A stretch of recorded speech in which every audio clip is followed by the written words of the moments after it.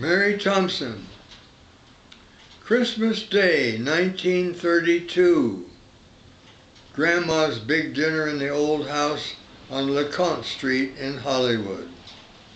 You, Mary, were 70-ish and a nurse who knew how to put a hot bottle on the boil on my 12-year-old neck to draw it all out. You've forgotten, yet it stood out for me, an event of caring now floating in my life, secure in eternal time. So everything, at least from Christmas 1932, is alive and safe in my universal memory. Where are you, Mary Thompson, now 1989, in time and space? Are you hearing me? I would like to kiss your cheek to let you know I still remember.